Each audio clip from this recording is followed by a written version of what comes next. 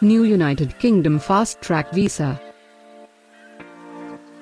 Priti Patel, United Kingdom Home Secretary, disclosed strategies for the launch of a new NHS visa, which would boost entry into the United Kingdom for nurses and doctors to fill up job shortages.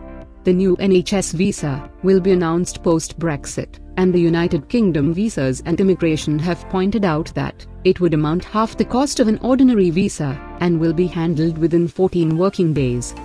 Priti Patel has stated numerous times her strategies to initiate the Australian-style points-based system to let United Kingdom bring immigrants to provide the needed services. It is important to note that those individuals arriving into the United Kingdom to work for the NHS would be provided priority over other visa applicants.